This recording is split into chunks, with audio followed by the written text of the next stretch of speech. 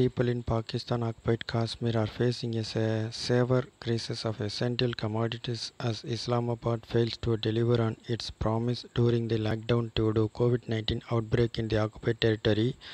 The pandemic is acting as salt on the wounds of local residents. Though the government announced relief package for the people of PoK, nothing has been done thus far.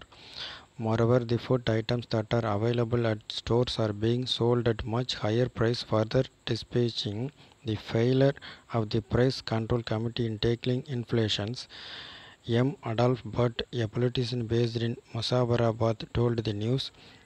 A number of days have passed since the lockdown was announced by the government aimed at the coronavirus pandemic. Though the government rolled out sudden plans to cater to the needs of the public, nothing has been done thus far. Secondly, the government failed to tackle the growing inflations. At every place, shopkeepers are selling the goods at their own desired price. The Price Control Committee have miserably failed to control price, but added, even the Utility Stores Corporation of Pakistan, that has its chain of stores in almost all the cities and the cities of PoK, has failed to provide adequate food items to the people. With many of its stores often running out of stocks, people are left with no options but to return empty-handed. The gas cylinders are also being sold at higher price in PoK, making the survival very difficult for the people in the occupied territory. The Utility Stores Corporation of Pakistan, that has its chain store in almost all the cities of Pakistan occupied Kashmir, but in all of the stores the essential food items are not available.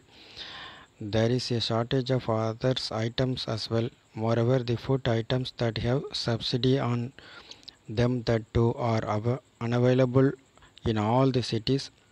Similarly, there is a number of problems concerning gas cylinders as well. He added, there is some mafia working behind that always sells the gas cylinders at their own desired price, and the government could do nothing to stop it and thus fails to control the price.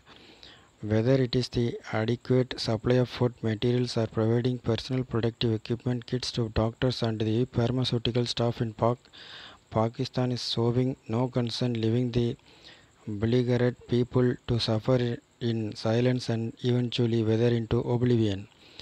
Pakistan occupied Kashmir has already reported 40 corona patients. Poor testing facilities in the region are a cause of worry among the people as they fear the rapid spread of the virus in the community.